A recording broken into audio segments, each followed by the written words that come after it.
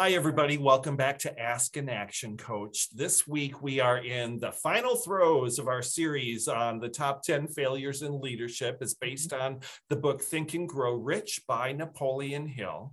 Jackie and I, we were just talking about numbers 9 and 10, and it made me think of an experience I've had where I go into a restaurant and the person waiting on me, she does such an amazing job and cares so much about the customers that we simply assumed she was the owner. And I was hoping you might talk a little bit about that and what that means with number 9 and 10. Absolutely. That is a great analogy for what we're talking about. Number 9 and 10 are emphasis of authority on leadership and emphasis of title. So what does that mean in today's world? What that means is that as leaders, if we have to say, I'm the CEO and I have all the authority in the world, if you have to tell people that, then there's no leadership there. You're just if you have to continually tell people that, there's an issue. Because the real key is are you acting that way? If people can see by your actions, like you assume that the waitress was the owner based on her actions, when in fact she wasn't. Right. So based on your actions as a leader, to those people who are listening here, how will people know that you're the owner? How do people know that you have the authority without having to tell them?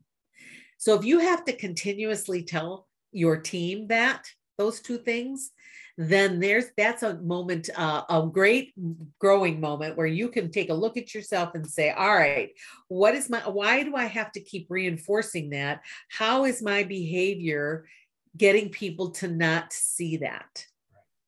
Right? So part of this is really a looking within. All of the 10 causes of bad leadership are all things to look within.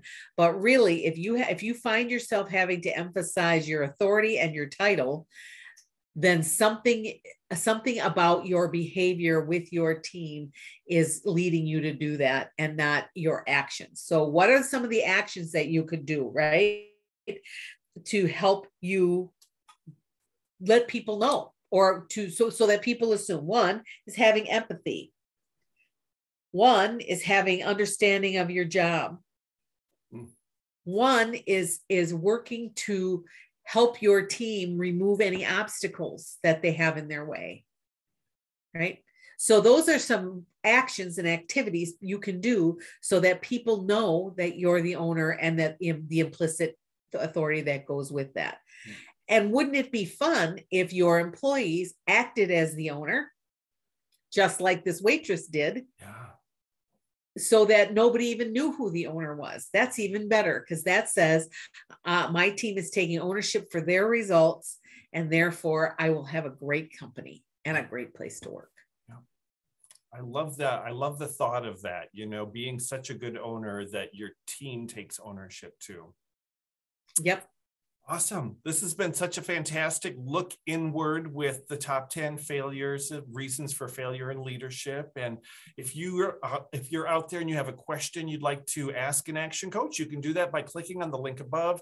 If you've got a private question you'd like to ask an action coach, we can set up a call between you and Jackie. And if you'd like a complimentary business diagnostic to see if coaching is a logical step for you in your business right now, we'd be happy to do that too. We are available for you. We want to be your resource to help you grow your business, right? Thank you again, Jackie. And I'm excited to see where we turn Ask an Action Coach to next. Okay.